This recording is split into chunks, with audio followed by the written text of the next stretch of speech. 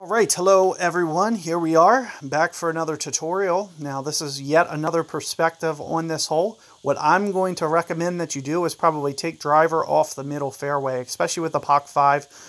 This is actually an interesting match because this is one of the only fair matches I've had in this entire setup.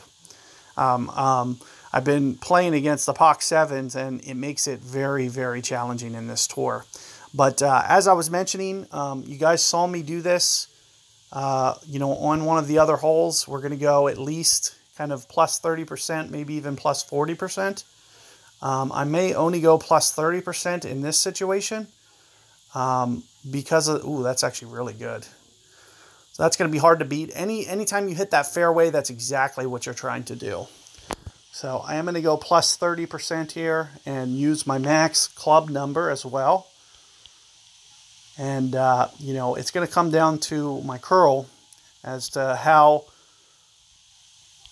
getting this in place with the proper curl. And as I mentioned, as you saw my opponent hit the fairway there, I'm going to have to similarly hit this fairway to give myself a very good chance. So I'm going to rotate this other way. It might just make ring adjustments just slightly more easy, at least for the first half.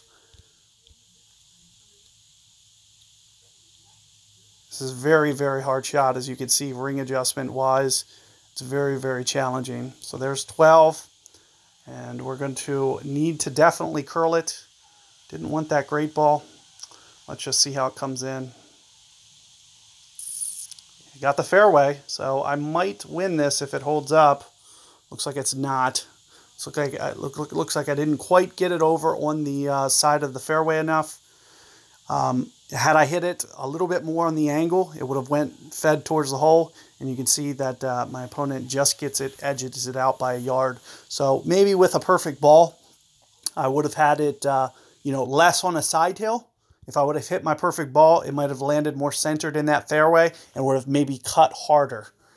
So what your goal is to do is to get that second ball. If you guys have watched a couple of my tutorials, you do want to get that second hop on the fairway. So that's what you're basically using as your guide as to how many rings, of how to actually set up for that shot. You can see I was going very max on my backspin and just trying to get that second bounce in position. Keeping in mind wind effect. If it's downwind, mine was a little bit of a tailwind, so I might be keeping it a little bit shorter. And you got to avoid from getting it launching too long. If you land that second hop on the green, it is going to go well over the green. So you got to be very careful with that second hop. Good luck with that hole, guys, and catch you guys later.